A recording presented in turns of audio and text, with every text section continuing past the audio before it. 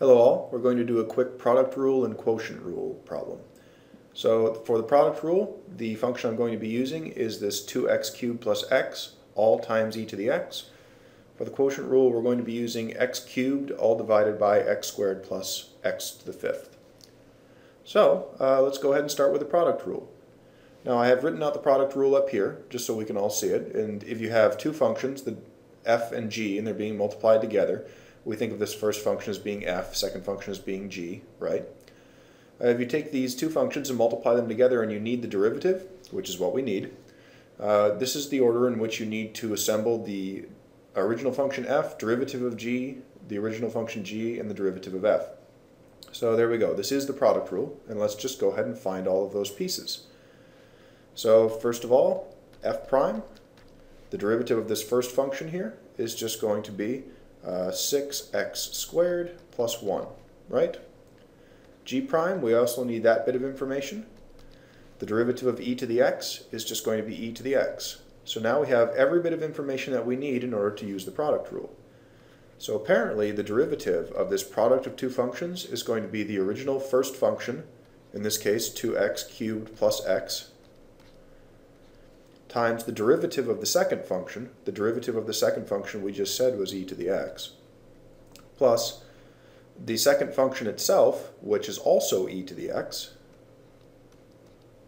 and then times the derivative of the first function. And the derivative of the first function is 6x squared plus 1. At this point, the derivative is done. We don't have to do anything more with the derivative, but we can clean this up a little bit and make it a bit nicer to look at. So let's do so. There's two terms here. There's an e to the x in both of them, so let's factor that e to the x out.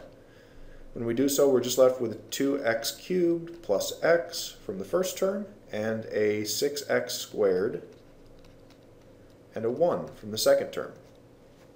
You can leave it in this order. Most mathematicians are going to write 2x cubed plus 6x squared plus x plus 1. But it's no simpler than this, and I'm perfectly happy leaving it here. So it's going to stay. So problem's done. Next problem, quotient rule. This rule is also very similar to the product rule. It is assembled, you just take the denominator, the bottom function of g, and so we're going to have the bottom function g times the derivative of the top function f minus the top function f times the derivative of the bottom function g, all over the bottom function g squared. So in this case, we are thinking of this x cubed as being our top function, f, and we are thinking of this x squared plus x to the fifth as being our bottom function, g.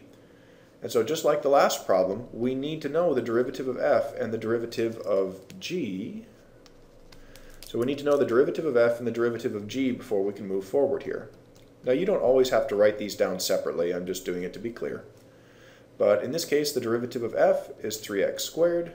The derivative of g is 2x plus 5x to the fourth. Now that we have all of the necessary derivatives, we can just assemble it using the quotient rule. So we're assembling the derivative of h using the quotient rule. The quotient rule says if you want to find the derivative of a quotient of functions like this, it's going to be the bottom function, which is, in our case, x squared plus x to the fifth, times the derivative of the top. We said the top function is going to be 3x squared, minus the top function, minus the top function, which is x cubed, times the derivative of the bottom. And the derivative of the bottom is this 2x plus 5x to the fourth.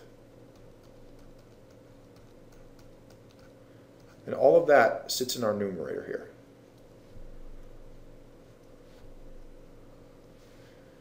And all of this is going to be over the original function g squared. And so we're not really going to square this out.